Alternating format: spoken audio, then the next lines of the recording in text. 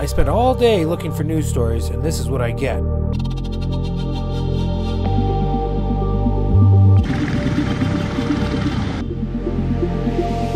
never slow up, no I don't take shit. I got no love for the fakeness. If you wanna play tough and wanna hate this, I'll always show up.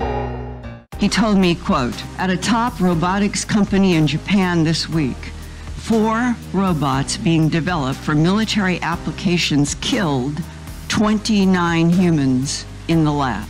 The scariest part is that lab workers deactivated 2 of the robots, took apart the 3rd, but the 4th robot began restoring itself and somehow connected to an orbiting satellite to download information about how to rebuild itself even more strongly than before. This is a quote. This is serious, Linda, but you're never going to hear about this in the news.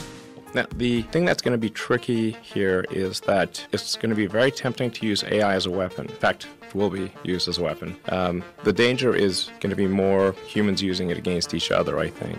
Most likely. In the prior year, I had been communicating with a Marine who had retired from the Marines but was working special forces. And he had been communicating to me about a number of ET-related revelations, secrets that he and a team of special forces were involved with. And so he had kept in touch with me, usually through short texts, or every once in a while, he would call and say, you're tapped. I'm tapped. I'm only going to speak for, and it would be like 30 seconds or a minute, and then hang up. And I understood why, and that was what we were doing. Well, it was in August of 2017. The phone rang. I picked it up. I knew his voice. Can't stay on the line long, but I want you to know that this week, which would have been I think second week of August 2017, in Japan, 29 humans were killed in a laboratory that was producing militarized robots by the Japanese for warfare. And then he went on to explain what he had learned, because they're in these units, that something like that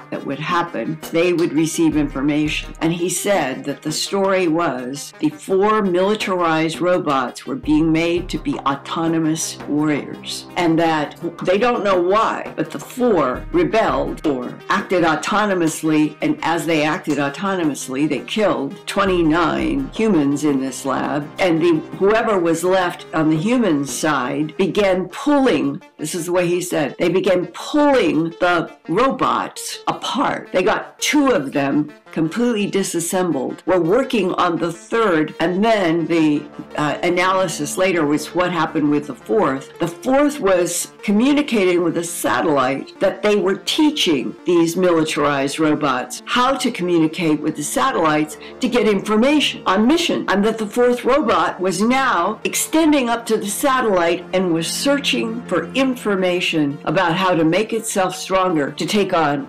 apparently the remaining humans. What did they do exactly to that 4th? I don't know, but I understand they took it apart. Would they ever put them back together? So now we're up to a point in August of 2017 where I'm hearing a story that is shocking, and I would say is like a warning that hits you out of the blue, that if in August of 2017 4 militarized robots being taught to be autonomous could do that in a lab, it made Elon Musk, only 2 months before, in June, at the Rhode Island Governors Association meeting, there were 33 governors from the United States, and Elon Musk was one of the invited speakers. And when they sat him down in a chair and they started asking him his perspective as being head of Tesla and SpaceX, he said, I think that the greatest problem that scares me the most, artificial intelligence. And he said statements like, people don't understand that the robots, they are not going to need sleep. They're not going to need sick days. They're going to be able to do everything better, faster, more efficiently and smarter than humans. And then he went on and he said, I am convinced that artificial intelligence right now is an existential threat to this planet. Are robots going to take our jobs, everybody's jobs in the future?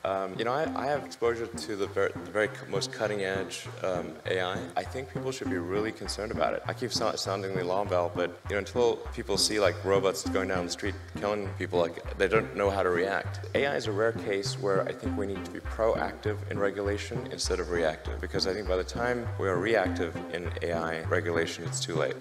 AI is a fundamental risk to the existence of human civilization in a way that car accidents, airplane crashes, faulty drugs, bad food were not. Instead of individuals within society, of course, but they were not harmful to society as a whole. AI is a fundamental existential risk for human civilization, and I don't think people fully appreciate that. You know, in the car business, we get regulated by Department of Transport, by EPA, and a bunch of others. In space, we get regulated by FAA. But you know, if you ask the average person, hey, do you want to get rid of the FAA and just like take a chance on manufacturers not cutting corners on the aircraft because you know, profits were down that quarter? I was like, hell no. That sounds terrible. You know, I think even people who are extremely like libertarian free market, they'd be like, yeah, we should probably have somebody keeping an eye on the aircraft companies, making sure they build a good aircraft and good cars and that kind of thing. So, you know, I think there's a role for regulators. That's very important. And I'm against overregulation. Get on that with AI, Toronto.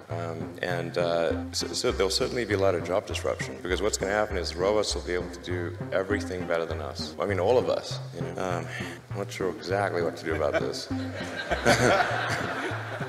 This is really like the scariest problem to me. I really think we need government regulation here, just ensuring the public good is served. Because you've got companies that are racing, that they kind of have to race to build AI, or they're going to be made uncompetitive.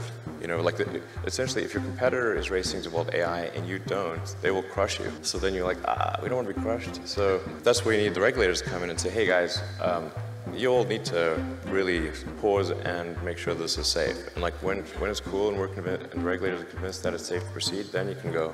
But otherwise, slow down. I mean, there's like something like 12% of jobs are transport. Transport will be one of the first things to go fully autonomous. But when I say everything, like the robots will be able to do everything, bar nothing. Come quickly, Lord Jesus. Till next time, Watchmen out.